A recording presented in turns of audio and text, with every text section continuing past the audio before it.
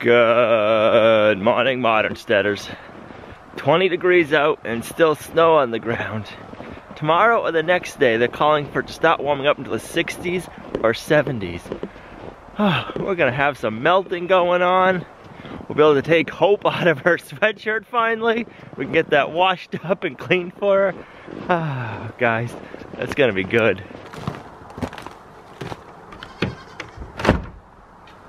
Morning, girls.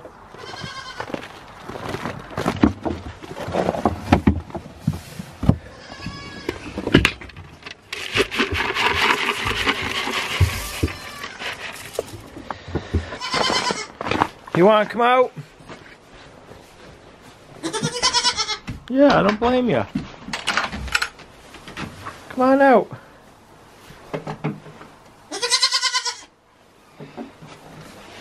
Here, why don't you come on out and eat with the girls? Come on. This way. You see Figaro over there?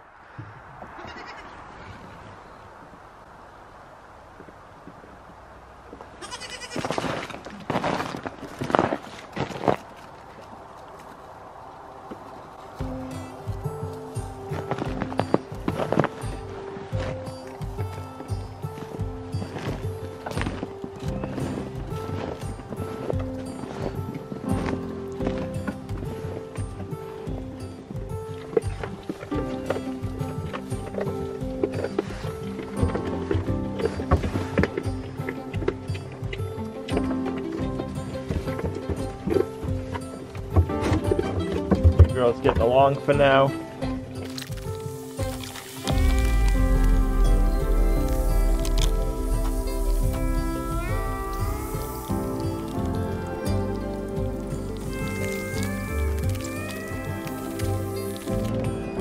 I guess when I edit this video, I'll see what the girls did with Hope.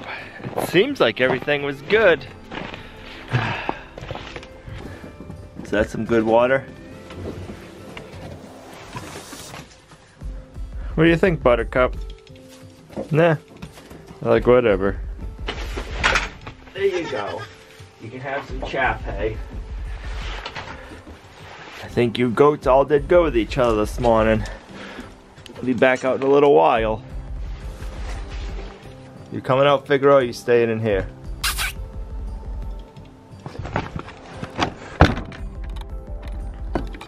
Reading through the comments in the last few videos lately, it sounds like it's pretty common for it to take around 2 months for goats to accept a new goat. I think Hope's doing really well with the goats. She doesn't seem to be bothered by their bullying, the pecking order. And the girls, they're starting to get better. So a little bit at a time's been working out. This is one of the coldest mornings in a long time. It feels like winter right now. 20 degrees. Oh.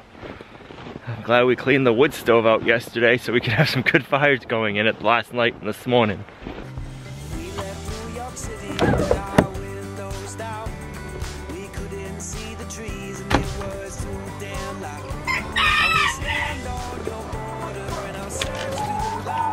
You girls aren't enjoying the chilly morning this morning?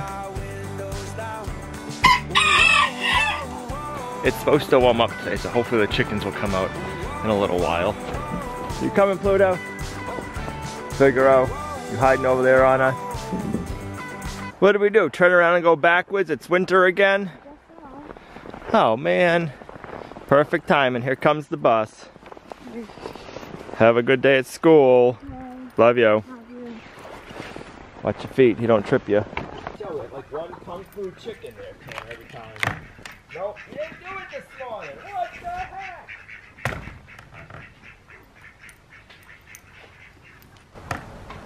I thought that one chicken was gonna jump out the door like she's been doing lately. I had the camera set up this morning, so of course she's not gonna do it, right, Tanner? Of course. Of course not. Of course not. I'm waiting to get the phone call that the meat bird chicks are here and ready to get picked up. I had to run out to town, run to the chiropractor and get my back put in. Let's call the feed store and see if the chick delivery came in. Good morning, Trackside. Yeah, I was wondering if the chicks are in yet to get picked up. Well, the meat bird shipment got delayed till next week. That's a good thing. It gives us a little bit more time for the weather to warm up. We need to get back to the homestead. The vet's coming on later today. We're going to be doing our annual CDT vaccines, rabies, and then we're going to have our check out Hope. We'll have our check out Willow and do an ultrasound if we can. And we're also going to draw the blood so we can send our blood work in, and we can do a bunch of tests on the blood work to make sure that our herd is disease free. We like to do all this stuff yearly. Yes. Yes. They are one. Okay.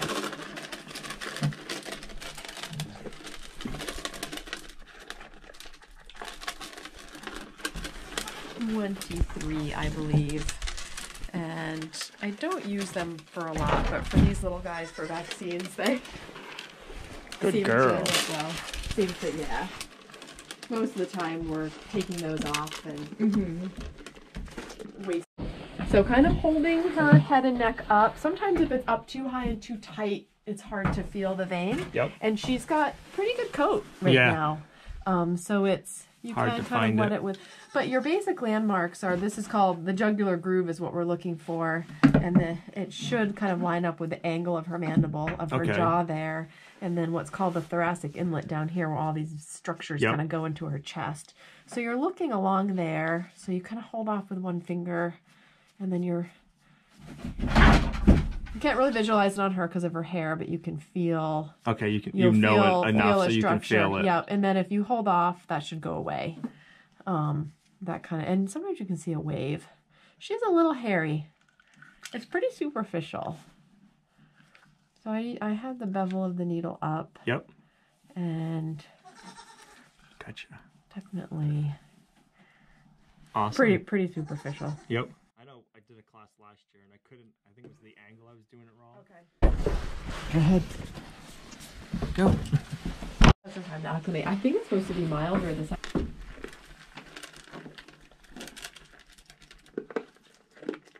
Food is great. It is. Me too. I had a goat for a time as a kid, and she really wanted to live in the house. That was her. You know, she really liked people that much. Yep. Some of these Nigerians are pretty stout beasts. Meaning? Just rugged. sturdy and muscly and for the size of them. Yeah. Yeah.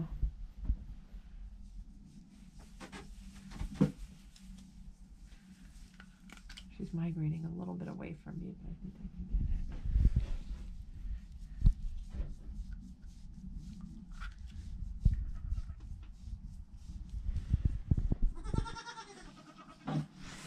Good job.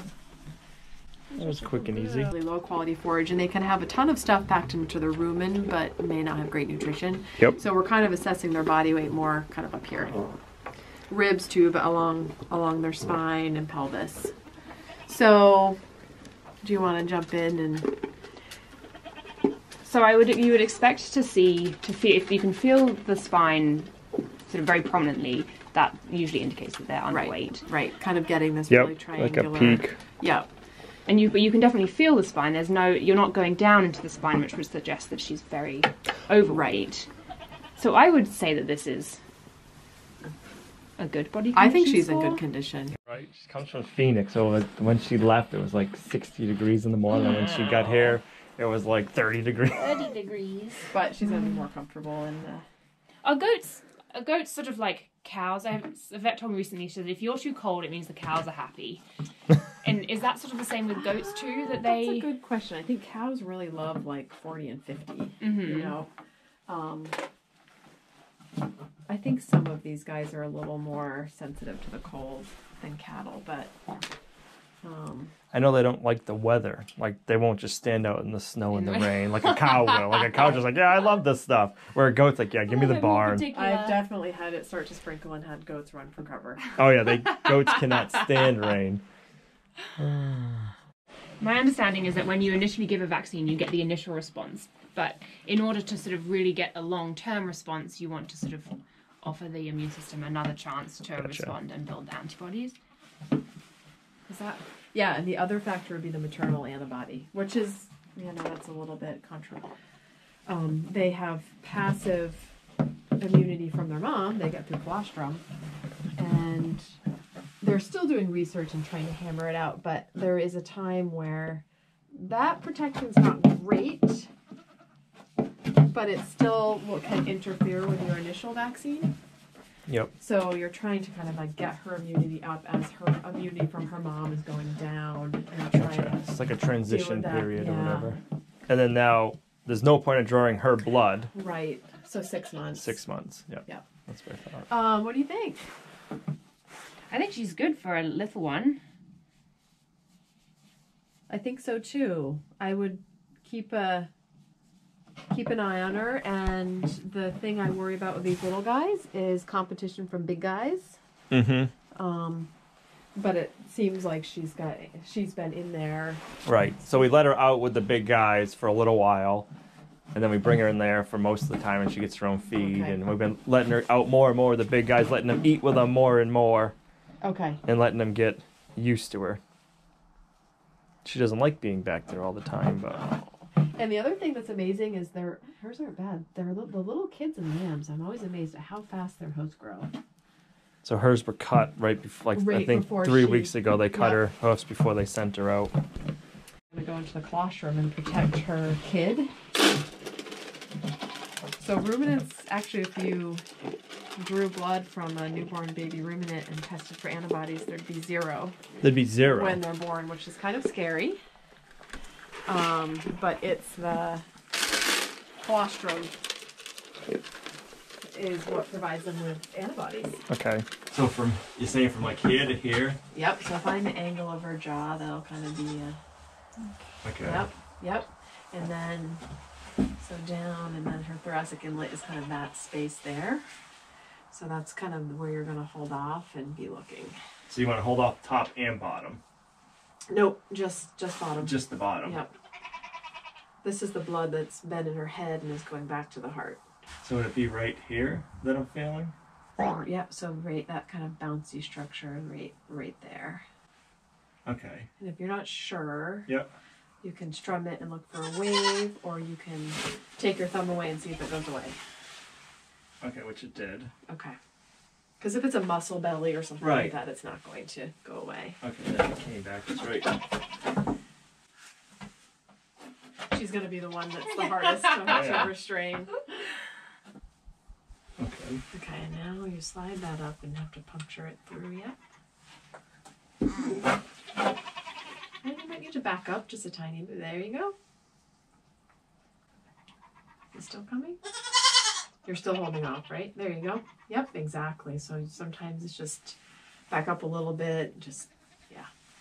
And then when you're done, I do, so it'll set your, yep, it's set. Do you need a full tube? Is it? Nope. Nope. It stopped in the middle, I guess. Nope, that's as much as you're gonna get in there. Yep. I saw the air pocket in the middle, so I didn't know what that was all about. Oh, that's actually like material that the clot forms on. Okay. It helps separate the serum. This is serum separator too. Oh, you want some more grain?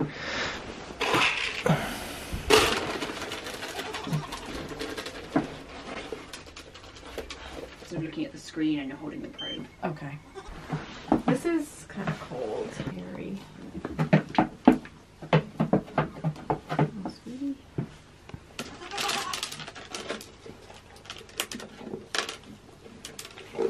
She's gonna sit down. See something? Did you see the movement? Yeah. Yeah, I got a little movement too. That's awesome. I think what I was getting was a leg kind of in the. Oh wow. So can you tell how many there is or no? No, no. Too furry? Unless they were kind of like earlier you can. You're free, Willow. That worked out nicely that there was a vet student with him from Tufts University. I liked being able to listen to him go back and forth. They were teaching each other, or the vet was teaching the student. So that was awesome. I like to be able to hear that, like the thought pattern and all that stuff. So I'm gonna leave as much of that in the video as I can. I learned a ton. They showed me and taught me how to draw Willow's blood, so I feel a lot more confident with that. That went really well. Willow's UltraSound, they got to see some movement, and they do know there's babies in there, guys. We don't know how many. It's too late in the game to find out with the ultrasound how many babies she has, so, but I'm excited. The visit went well. They said Hope's doing good. We should be able to leave her sweatshirt off for her as long as it doesn't get too much colder. So later today, it's supposed to warm up, so we'll take the sweatshirt back off of her. And then maybe tonight I'll have to put it back on. But I'm excited. Everything's going well. We learned a ton from that visit, and I hope you guys do too. Oh my goodness, Louise, it feels like springtime. Yeah, which it should be. Yeah, it feels nice, huh? Yeah. Hope's calling you. Yeah. I hear her. Oh, you get to rebuild your stream. Give it a kick on the bottom after. There you go, like a pro. Oh, you're gonna have to... I got it. Hey, it's actually built. It's good. It's flowing. Come on out. I still have to get this open. Come on out. Here you go. Wait, Willow. Good girl. I know. Hope's like, I'll take some goat minerals. Okay. Here we go. Watch out, Buttercup.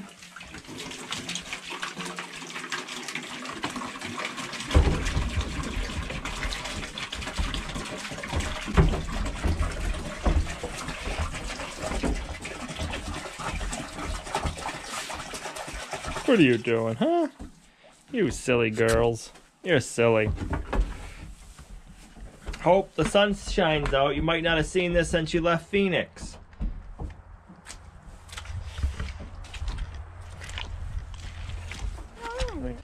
Hope, they're leaving you alone this afternoon. I like that. Over here.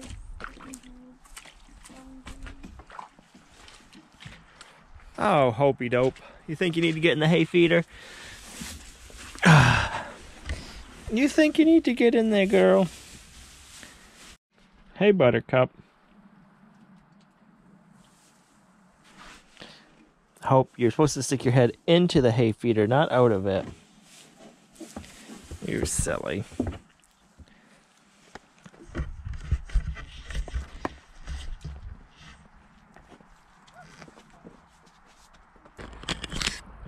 Come here, Hope. Let me take this off for a little bit. Put it back on tonight.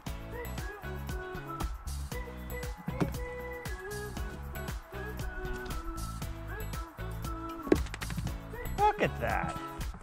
Huh? How's that feel? Holy moly. Holy moly, we haven't seen you without your sweatshirt on, huh?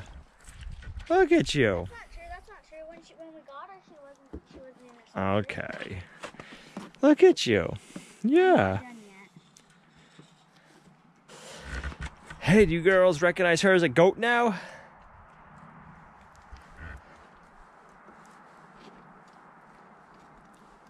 Look, it looks like styrofoam. I can show it to him? Yeah. And I can see what you made? Oh, Lumnah Acres. Cool beans. Figaro likes it too. Yeah. Give me 5. Hope, give me 5. Give me 5. Give me 5. No?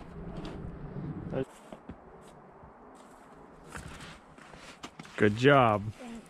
Hope, you want some snow? No. She won't do it now. You didn't want the snow, Hope.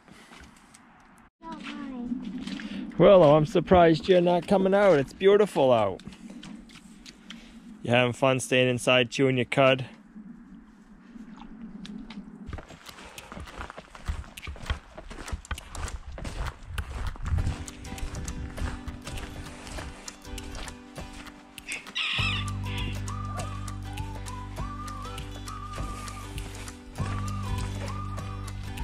Look at you girls in all the grass. Huh? You must love it. I bet you do.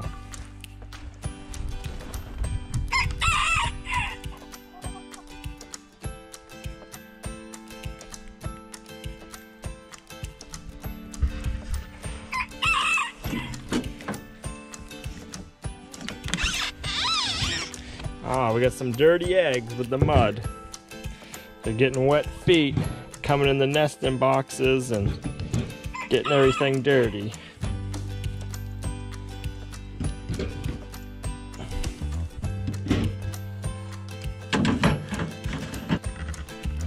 Moose, it looks like the girls have been picking on you, huh?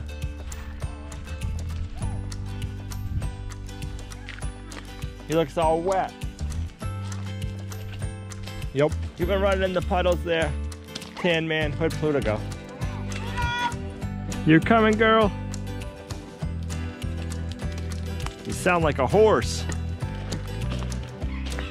We're really starting to melt some of that snow. It feels good. I can't wait till spring's in full bloom and we can start working on our garden beds. They're starting to show more and more every day. All right, you cage fighting chicken, are you gonna fly out on me? Nope. Hey, get in.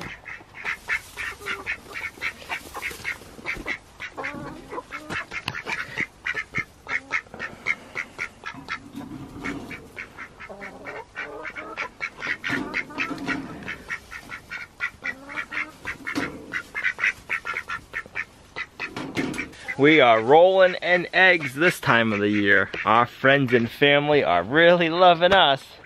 They're getting all the fresh eggs they need. Nice, a fresh chicken. That looks delicious. I love cooking our chickens in the crock pot. It comes off the bone so easy and it's always nice and tender. It just falls off the bones. That's the breast with the tenders. Boom. Bada boom, bada bang. Just like that.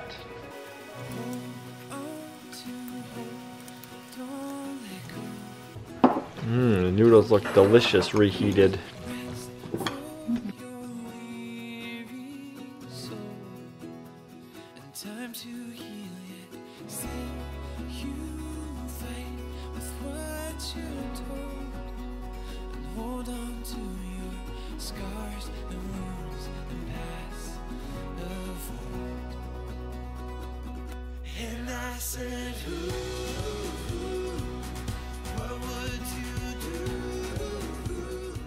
Well, I hope y'all's week's off to a good start. This is a great start for our week. It's so exciting to get confirmation that Willow is pregnant. We were 90% sure she was, but we haven't had any real confirmation done. So we don't know how many babies she has, but we do know she's pregnant. And what they can tell, they all look good. So that is a good thing.